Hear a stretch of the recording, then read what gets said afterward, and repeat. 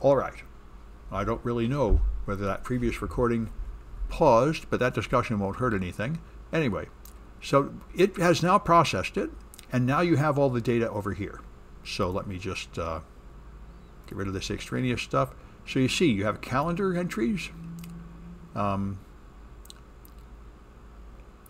if you click on that, it will show you, I guess, I don't remember anything good in the calendar entries, but let's see. Yeah, well, I remember it had just the usual default stuff, New Year's Day. So it doesn't look like they've added any custom stuff. Martin Luther King Day, Groundhog Day, I'm seeing them appear down here. So there is a calendar with some issues. Yeah, that's what I'm going to do. I'm going to make 2 parts. Then you have communications accounts. There's device and phone. And when I looked at these, the device account just had some kind of meaningless long number, but the phone account had a bunch of phone numbers you could read. So I think these might be phone numbers that this device had. I'm not sure if these are phone numbers that made calls into the device, but from the way this is labeled, I think these are phone numbers that this device had attached to it, and therefore I'm a little confused. Yeah, I don't really know exactly what this is. It would be a thing to go read in the documentation to find. I'm not sure why we're seeing phone numbers. I don't understand how the device would have more than one phone number attached to it. I'm thinking these must be phone numbers that you made calls to. Anyway, there are some phone numbers there. There's GPS, which is pretty cool.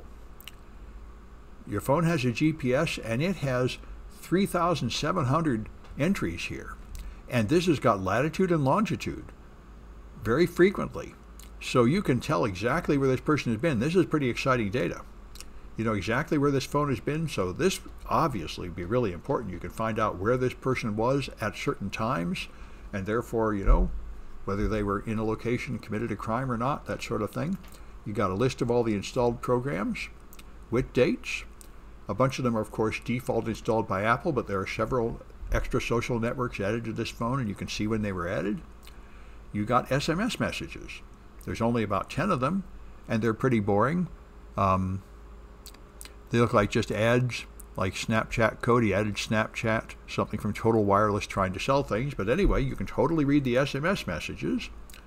And in fact, I was very surprised to see there was a Signal message here. Now, the whole point of Signal is an encrypted messenger.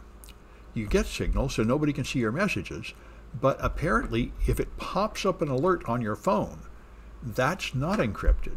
So this is a thing to be aware of. Even if you think you're using an encrypted messenger, you can see that some parts of it are not here. Now, I didn't see all the messages from Signal, but the alerts pop up here in this messages section, or maybe Signal sent an SMS. I think this is when you originally signed up for Signal, it sends you an SMS to verify.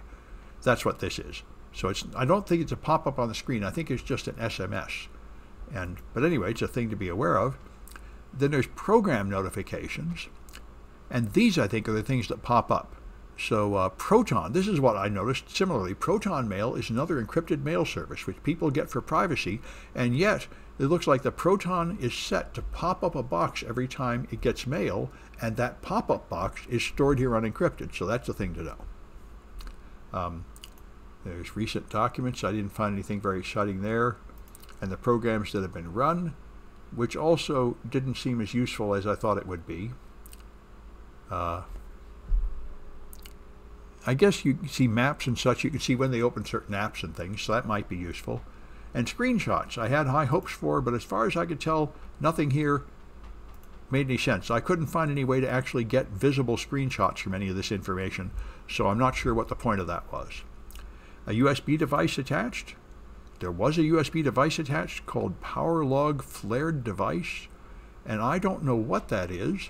I wondered if it might be how they took the forensic image, or perhaps it's some kind of automatically generated thing.